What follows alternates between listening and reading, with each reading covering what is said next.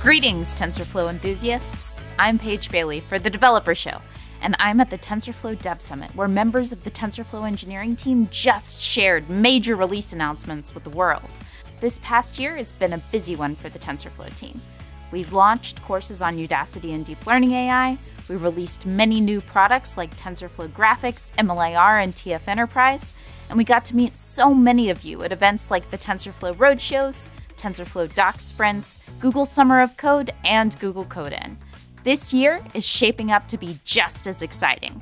And now, without further ado, the TensorFlow Dev Summit Top 5. First up, the release of TensorFlow 2.2. We launched TF 2.0 last year to very positive feedback from the community.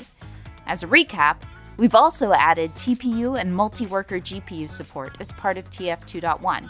You can now scale from single-node multi-GPU to multi-node multi-GPU to TPU pods with just a single line code change.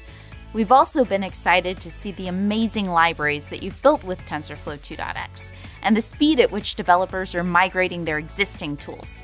But we heard your feedback loud and clear. TensorFlow 2 was fast, but you wanted it to be even faster and to have tools to better understand your performance. That's why TensorFlow 2.2 was created with an emphasis on performance, compatibility, and stability. We're building on the momentum from last year and have many improvements underway, including a rewrite of TensorFlow's internals into C++ to make it even faster. We're also creating a NumPy-like eager core and including all the low-level operations you need as part of TF Raw Ops. We're also excited to release a performance analysis framework that lets you inspect and intuitively visualize the execution timeline of accelerators like GPUs, TPUs, and more.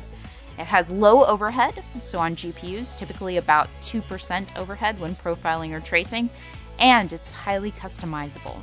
Profile when you want, select duration, and desired performance counters. Simply add a build dependency and you're good to go.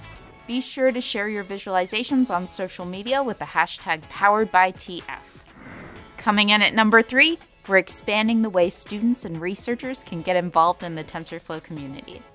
Everything from Google Summer of Code, applications open on March 16th, and credits for TPUs as part of TF Research Cloud. There's so many ways for TensorFlow to help you with your academic work.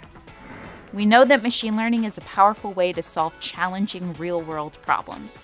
However, machine learning and AI raise many questions around the best approach to building a system that is both inclusive and secure. That's why number 4 on our list is TensorFlow's suite of responsible AI tools.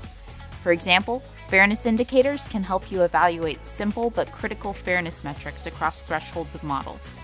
The what-if tool, directly integrated into TensorBoard, can help with interpretability, providing a rationale for why a prediction was made using textual and visual components of the data.